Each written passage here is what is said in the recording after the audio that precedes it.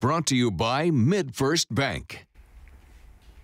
Thanks, Crystal. That was Crystal's voice. Remodeling your home can cost thousands and create a ton of unnecessary waste. So if you are in the market for a bargain fixer-upper this new year, you got to listen up. A Valley nonprofit is actually making it possible to save some serious cash and recycle most of your unwanted housing items at the same time. Team 12's Jen Wall shows us how it works.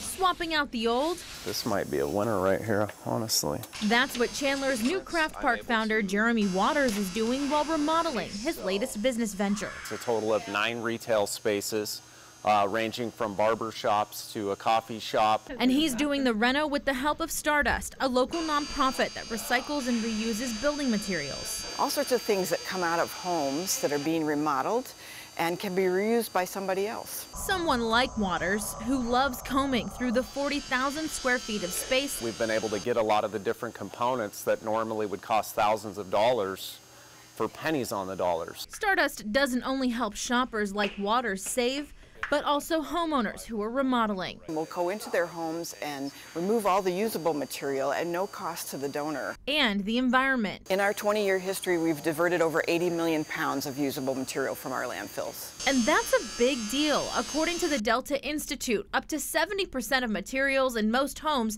can be recycled, and 25% of those materials can be reused. We distribute about $6.5 million worth of usable material back into the community every year. A cycle helping landlords trying to keep rent down, low-income families, and anyone else on the hunt. You do gotta kind of dig sometimes. For a great find at anywhere from 50 to 80% off regular retail prices.